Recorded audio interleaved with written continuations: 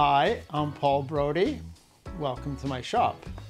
Unseen, but in behind the camera is Mitch. It's a vital role and we thank him very much. Last week we built a wheel and there were some comments, and one person said, "You can't check the dish using a swing arm, that's no good." So I wrote back and I said, well, it depends on the swing arm. If it's really well made, you could, but I've got a dishing tool here. So why don't we actually use a proper dishing tool and check the wheel right now. I have not checked it. This is a dishing tool I bought about 8 years ago. I was on a website called Cycle-Xceed and they were featuring this dishing tool. It's very nicely made. It's even got a serial number. I got number 2 because I was one of the first ones to order it. And it's made out of bamboo, and some of the features are this here on a bicycle wheel. You don't have to take off the quick release because it goes under the quick release. And then I show this to people and I say, well, what are these for? See these? These are made out of stainless steel and they fit right in there. They hold in there. Well, what these are for, if you look here, there's a piece of steel. You don't have to take off the tire to look at the dish and check it. It's very, very close. It seems to be touching the rim, but it's also on the tire. So there we go. I press that in, so that's right against the spacer. So we'll flip this round.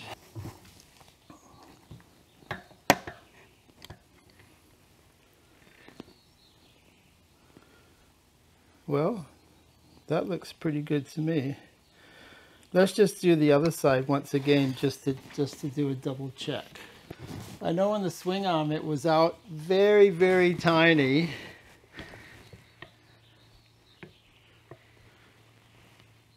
No, that's about as good as it gets, so happy with that. Let's look at our project for today. Our project for today is a backing plate. This is it's a 250, it's an XL 250, and I've got a 350 hub, but I don't like this, and where the brake arm goes, it's in the wrong place. I made up a drawing, so you can see here, when the backing plate's like that, I want the brake arm to be right here, so it's about there. This weighs 772 grams, and I have a piece of metal that weighs over 5,000 grams. So there's a lot of chips to be made today. And I've done some drawings. I started out making notes, and then I made a drawing of the inside. There's a lot of dimensions that really have to be taken care of, otherwise it might not fit too well. And then I made a sketch. I don't know what the final shape's going to look like.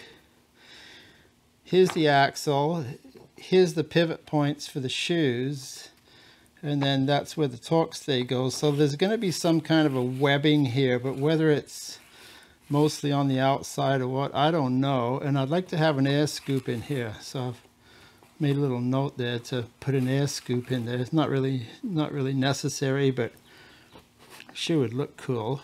On the backing plate, you see how this works? These are the shoes, the brake shoes, and the brake shoes fit into here like that. Well, if I was to have this piece here as a part of this, I'd be starting with a piece that's even thicker, maybe close to 3 inches thick. So that's just a waste of metal. So what I did yesterday, I made up this. I took some cold rolled. First of all, I machined that down to 1/2 inch, well, 499, and then I reamed a hole. So I knew the center of the hole, and I locked that into the plate. And that's when I used the boring bar to cut these, because these have to be an exact size. I experimented on a piece of metal first so that it's a pretty good fit there, because that's what happens when the brake moves. and then I cut these to make it lighter. So we're gonna lay this out. I got some machinist blue, so I'm gonna put some blue on here. We're gonna lay out this opposite mirror because we're working on the back, not the front, and this shows the front. It's not super dark, but we'll put some marks on here anyway. I got part of a combination set here, and what this does is to find the center, not the center, it divides a circle. That's what I'm trying to say. So when I put this like this against the edge, it goes right through the middle. So that's what I want to do. So there we go. So if I look at my drawing now, I want to go in 3.3, just in case you're interested in how we lay things out. So I'll use my vernier. Actually, it's not a vernier, it's a digital caliper, and I'll set it to 3.3. And then I'll set this. So now my right angle is 3.3. So if I put that like that, that's where the axle goes. So you can see how the axle is off center. That's the center. That's where the axle goes. So I'm gonna punch that with a center punch.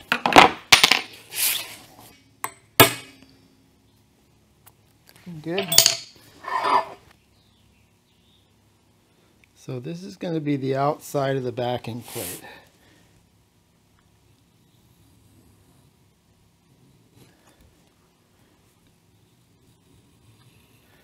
And that'll get hacksawed later. So it's going to be 65 degrees, but this is the inside of the backing plate, so it's going to be 65 degrees over that side. And there's 65 right there. So I go through the center like that. And that's my center line. This is the crucial line. Like that. So this has to be opposite that, and that looks right because this is 65 degrees from here to here. On the backing plate, what's really crucial is the distance from the axle out to the hole, and it's going to be the same. I'm making an assumption that it's the same spacing from here to here. Now, I measured the center of the hole out to here. Actually, what I did, I measured from here to here, and then I measured from here to here. And so I take those two measurements and I add them up, and then I divide by 2, and that gives me center to center. So what I came up with, I'll show you right here. Okay, there's my two numbers, and I added it up. I divide by 2. It's 2.202. Now, everything made by the Japanese is always metric, so I looked up what was metric, and that was slightly under 56 millimeters. 56 millimeters is 2.205, so I was out by 3 thou. I'm pretty sure it's going to be 56. So that's the measurement that we have to drill holes here. That's where the brake arm goes. That piece fits in there. And then this piece fits here. So we're going to go to the mill now, and we're going to drill those 3 holes. Here's the drawing, and then we also have to lower the heights a little bit. 56 thou here, 117 thou there. And then we also have to lower this height as well to make everything, because you can see how these heights aren't all the same. So a little bit of tricky, but we'll do it. We're going to make a lot of chips today. So what I'm doing is I'm lining up the ruler, a stainless steel ruler, with that line I scribed. And then what I need to do is to line up the ruler with the with the keyways because I need to have it straight. This is an eyeball thing. Guess I should drill this hole here. This hole is gonna, that's for the torque stay. So let me just mark that out quickly. Okay, that's the hole for the torque stay.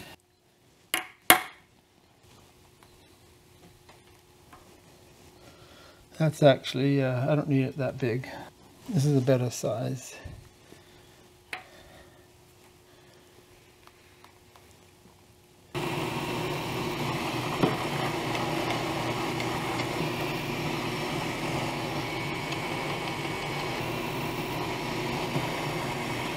I've never made a backing plate ever, so this is new for me. So that's kind of cool. The first time. There we go. I'm looking here, and I need to go under the surface because I'm going to make that reamed hole right now. So I need to go down a little over 5/8.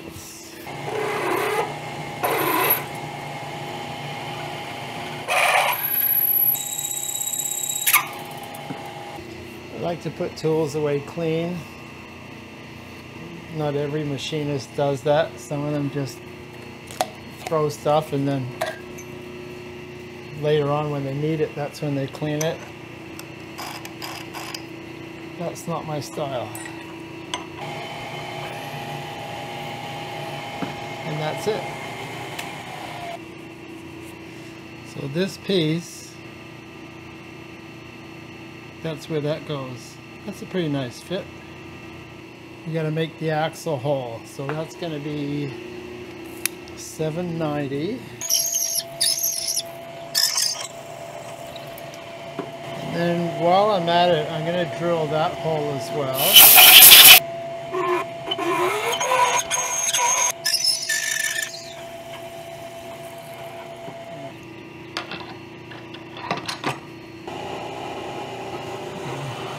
Doesn't look like a very big hole, but it's a 20mm axle.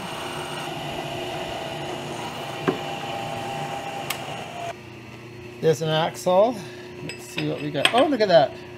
There's a little bit of slop, but that's pretty normal to have a little bit of slop because you need play, otherwise it's too hard to put things together. So there we go. That's good. What we're doing now is, you see there's a space there of 565. We have to take down that surface there, 565 thou. That's a little over ½ an inch. I've zeroed the Z, because then we know how far to come down.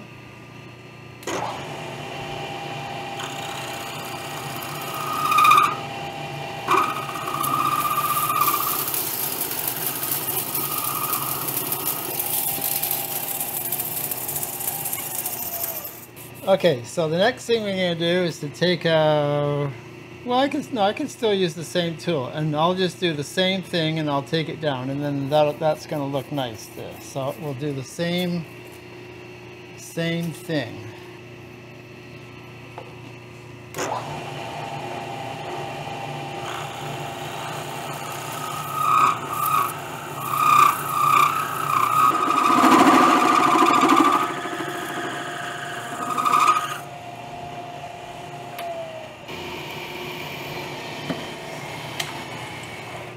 So I'm just going to put an 8mm hole through, and then I can always make it bigger later.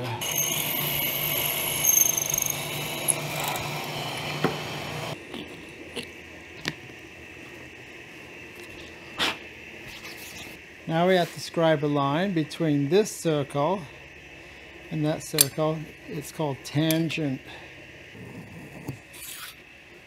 Yeah, so that's our final shape on the outside. We'll see how long this takes to hack, so it could be, I don't know, over 15 minutes. I'm hoping between 15 minutes and ½ an hour. What do you think, Mitch? What's your best guess? 20 seconds in video time. 20 seconds. No, that's not the real world. I'm sorry.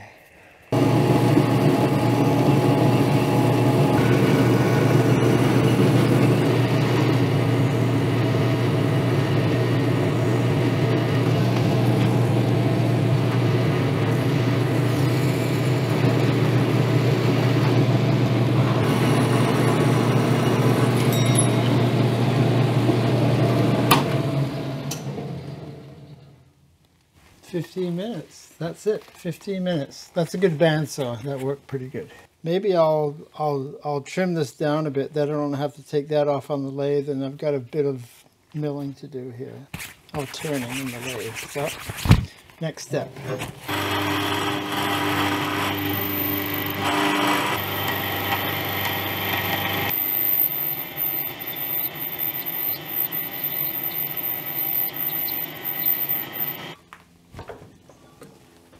So now we have to machine out this section here so that it fits over the hub.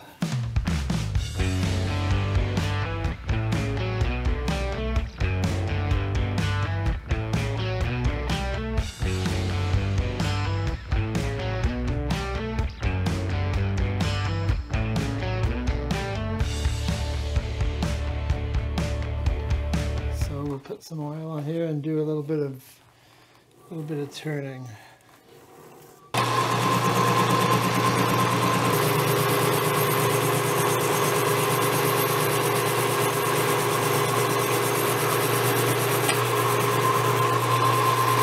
And let's see what we got. It's supposed to be 6.590 and we're at 6.585, so it's actually 5 thou smaller than what it's supposed to be, which doesn't really make a lot of difference. It's on the outside, and there's one little bit which didn't clean up, so actually that has to come down a little bit. So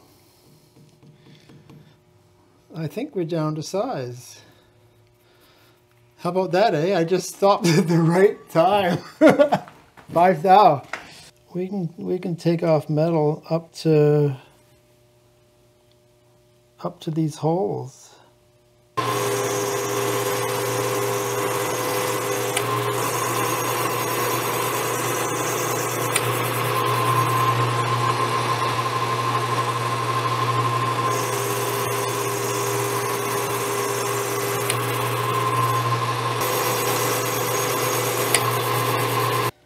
So we're at 5.7. Isn't that what I said? Wow, I just happened to stop there. That's interesting. I stopped right there, and we got 10 thou more to come off. That's it. Lady Luck is shining today. So, take off one more small cut of 5 thou. That's it.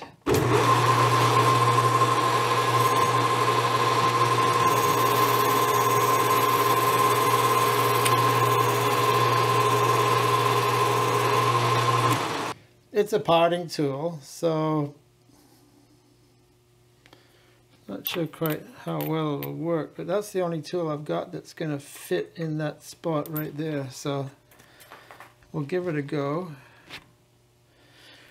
All it is clearance. It's nothing crucial.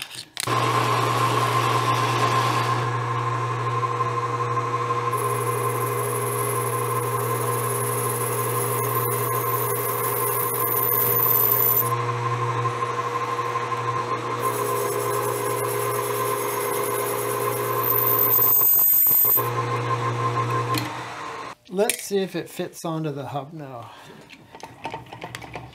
That'll be a good test. Oh, well, that's not deep enough, so that's a problem.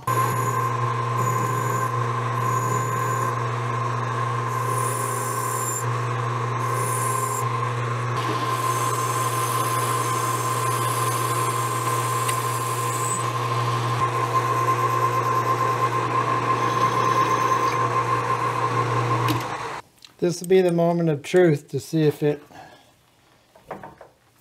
fits.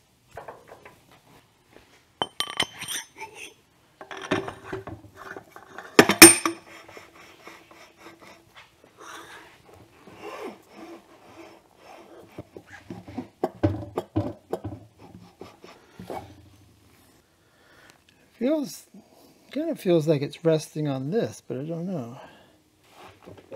Oh yeah, it's not going down all the way.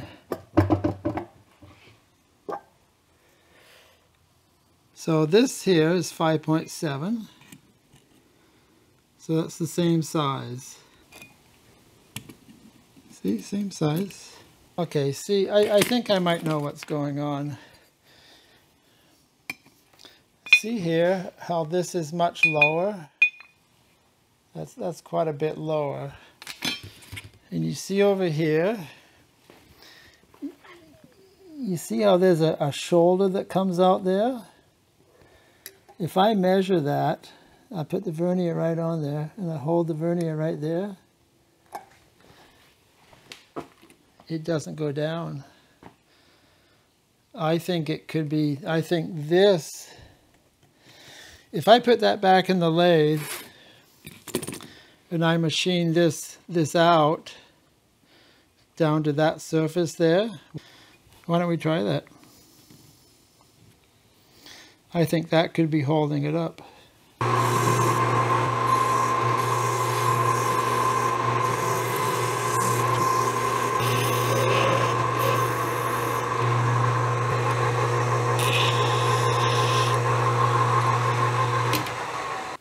Okay, let's try again.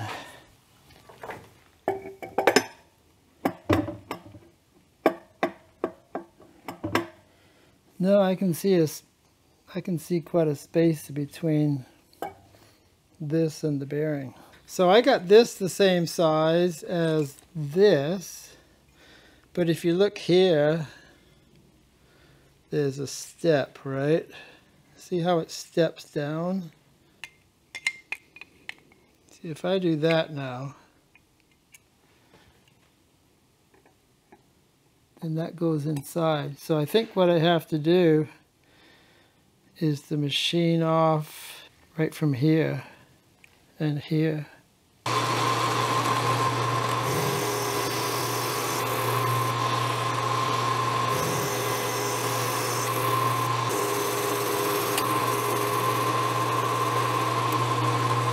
Cross my fingers that this is what it was.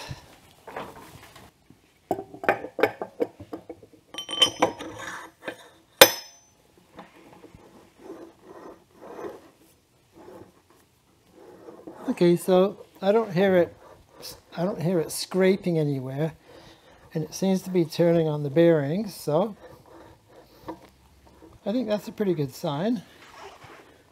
And is it down as far as the other one goes? That's you can see that how far down it is, the space. There, we'll just put on the other backing plate because it should be really, really close.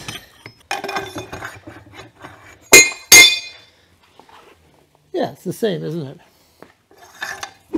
I'm looking at my drawing. Here's the swing arm, there's the torque stay, and this is the mounting point. It's 2.5 inches behind the axle center line, axle of the swing arm, not the axle of the bike. So if I make a mark here, 2.5 inches, and I put a piece of plate on here. Yeah, it's still sticking out. No, maybe it does want to be on the other side, just like it is. Let me see. If it is, then it can just stay right there. Okay, I think that's the best thing to do, because see how if I mount it on the inside there, which would be the inside of here, it arrives basically in the center. So I can put a nice little mount right here, and that can bolt on right there.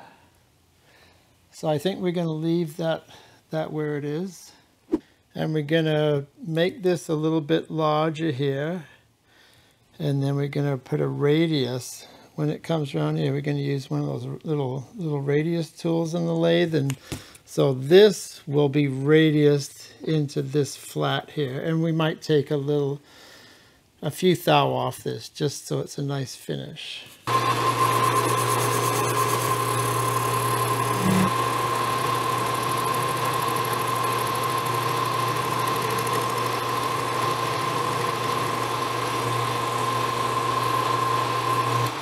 That looks okay. It's not, it's an interrupted cut and it's large, so on this lathe, that's okay. What's the next stage? I guess we can make a bushing. I found some bronze. It's already, it's pre-drilled. That's what it comes like, solid. And it's almost the right size, so I have to take a few thou off. Then I'm gonna, I'll cut it, face it to the right length, and then I'll bore it out for the cam. That's what it's called, the cam. It's a telescoping gauge. You lock it, you put it over center, you pull it out. It doesn't want to come out. Go back over center, measure. It should be about 750. Okay, so it's 751. So if I make it 751 and a half, how about that? Oh, look at that. That's amazing that it's the right size already. That's amazing. Okay, I'm going to put a little chamfer on here and then figure out I can't believe it's just the right size, just like that.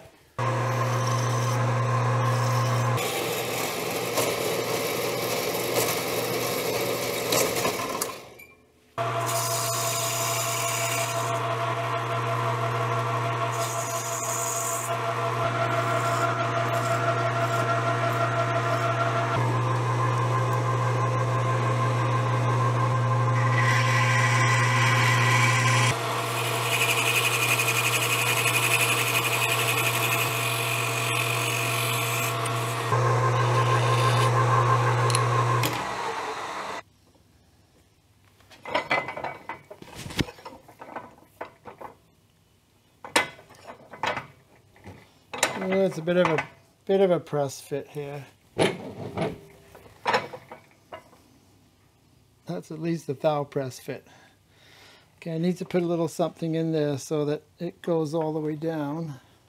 Got a washer.